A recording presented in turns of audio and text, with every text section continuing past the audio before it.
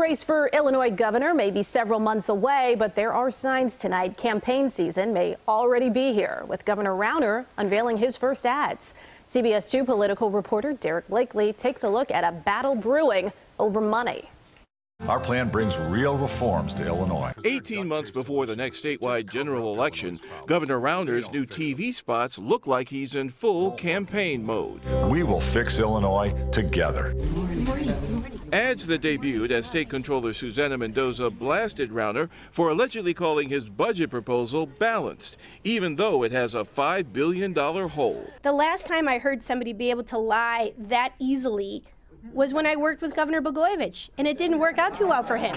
Mendoza charging at a Southside senior citizens home she can't pay $235 million in back bills, mostly for home health care, because she doesn't have the legal authority without a budget. I'm not critiquing the governor because he's a Republican. I'm critiquing the governor because he's the worst governor that's ever served this state. But Mendoza's predecessor charged her with mismanaging scarce funds. A lot of the actions she's taking that are making it harder for human services to stay open certainly causes more of a crisis in the government.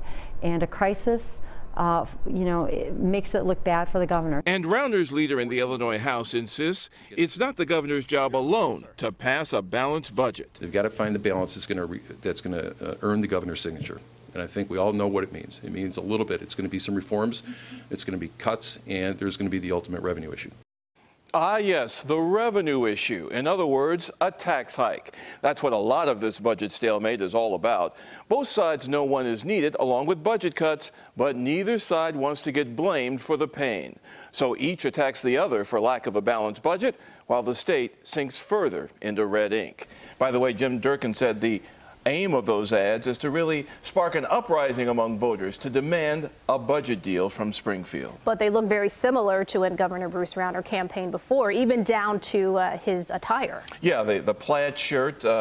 In fact, Susanna Mendoza said he looks like Bob the Builder, but he hasn't built anything that's good for Illinois. That was her snarky remark. But yes, the governor likes the flannel shirts. He likes to drop the G's, even though he's got the Dartmouth education. That's his way of identifying with the common man. And we're still almost a year out from the primary, yet we're seeing these campaign ads. Yeah, well, they're not technically campaign ads. Okay. Again, they were funded by an outside organization, but they have a lot of the look and the feel of campaign ads. And after all, the governor has donated $50 million to his campaign back in December.